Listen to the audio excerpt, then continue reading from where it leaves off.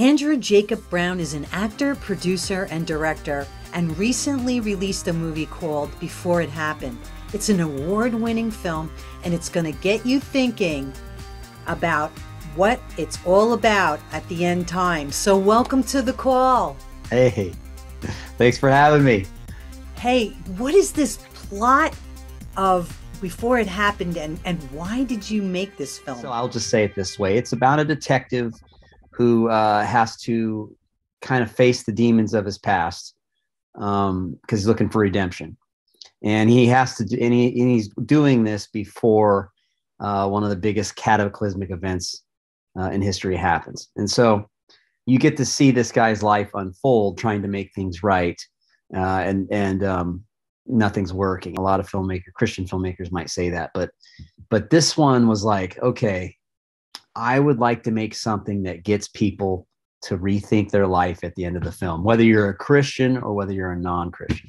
So where can people see this movie? It will likely be released in January. So it'll go on Tubi TV, it'll go on Amazon, Christian Cinema, Plex TV, a few of the streaming sites. What other films have you done besides this film?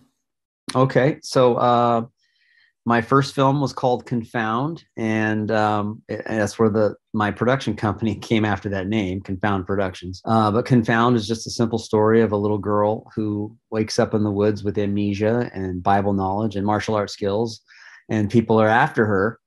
And it's basically a story based off of 1 Corinthians 1:27, which is God takes the weak and the foolish people of this world to confound the wise. So this little 12-year-old's confounding these wise. And so that was my first film. Second one was COVID-19 response.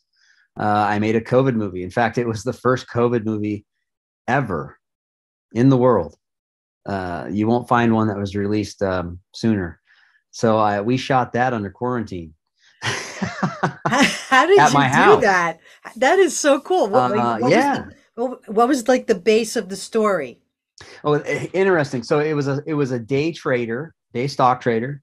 And I was playing a stock trader and successful, split up from his wife, and there's nothing he needs. He's got everything he needs, making all the money. And then COVID hits and he goes into a fear panic and thinks he has to stock up on food, like kind of what happened. And toilet paper. I always laugh about that one.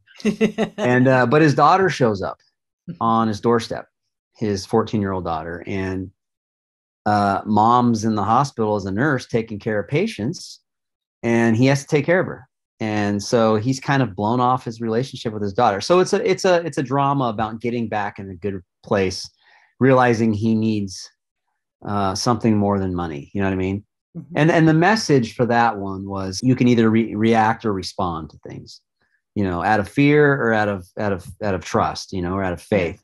Yeah. And he's reacting out of fear, and this daughter shows up and she's like, the level-headed one. So it goes for a good conflict. Yeah. That's great. And we had success with that one. Family First was our third one. Family First, that was kind of a kidnapping story, but it's basically 3 adopted brothers. The family gets torn apart based off this kidnapping.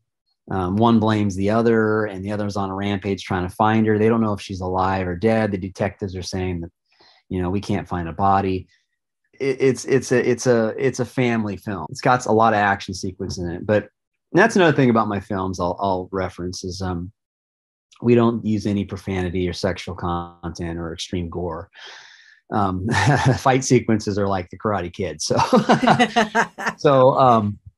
But yeah, that was about family and restoring the family as they're looking for this daughter. And so it's kind of a I was going through some family issues then, and that's why that was inspired. And then Before It Happened, I told you about that just now. And then I just got done shooting another film. And what's that one about? Piercing Wounds. Okay. And that one's a love story. Really? And that's like totally different than what you've been doing. Yeah, so it's an action love story. I'm playing this ex-military assassin who kind of lost his love interest, and it was his team that kind of destroyed this. And so he's got no life and nothing, and he's living like a bum. And this brother and sister who has also got lost. They've lost their families and they're kind of supporting each other. And so the brother finds this bum and takes him home, and they all have what's called a piercing wound. And so they restore each other, realizing they need, and the one falls in love with the sister, and it just becomes this great story. So That's wonderful. Well, listen, while you're going down these roads, I really want to know how you came to Christ. Now, there's a lot of people out there and, want to know, how did you get to where you are? And were you always with Christ? I mean, were you always a believer, or did he hit you on the head? Did you fall down? What happened? I appreciate you asking that. So I'm glad you asked it that way, because I didn't grow up in a Christian household, but I grew up in a household where we were all believers, right? We all believe Jesus Christ. We all believe he died for our sins, but we never went to church. And so we never really walked with the Lord. And so as I grew up through the teenage years, I didn't have a father growing up. And, it was just me, my mom, and my sister. And so growing up, my mom did everything she could to keep food on the table and work 2 jobs. But we didn't go to church. And so I would get in my 20s and, I was always the responsible drinker. So, I would spend my time going, hanging out with my friends and playing, getting, basketball leagues together, and then going drinking at the bars. And we would always get in these conversations about religion and politics. And I would be sitting there with a beer in my hand and a mixed drink, and I'm half 3 sheets to the wind, or however you want to say it. And I'm arguing that Jesus is my Lord and Savior, when somebody else is arguing that, evolution. And so I'm thinking I'm good to go, I'm saved. I knew nothing. I wanted to live life my way. And so it was my uncle who lived a life of theft and crime, and he went to prison for armed robbery. And so while he was in prison, he read the Bible twice. He got into these Left Behind books by Tim LaHaye, and then he got out. And it was 9 years later, and he spent his time in a hole because he had snitched out his partner. But I have to paint this. Yeah, I have to paint this picture. It's a little rough, but so when he gets out, I'm 21, 22. I'm living my life of sin, and I'm partying down and living selfishly. And he comes to me, and he's staying with my mom at the time. And he starts telling me, about the Lord and about this church he's going to start going to. And he got my mom going. And then, and I was one of those guys. I don't need to go to church. Who needs to go to church, right? I don't need to go to church to be a Christian, and I remember, he's like, well, let me show you if you heard of the Left Behind series, right? Because he knows I like story. See, even back then, I like story. I like movies, sports. And so he hit me with that. He said, hey, you should check this movie out with Kirk Cameron, Left Behind. And I said, okay, cool. I like movies. So we sat down and watched this movie.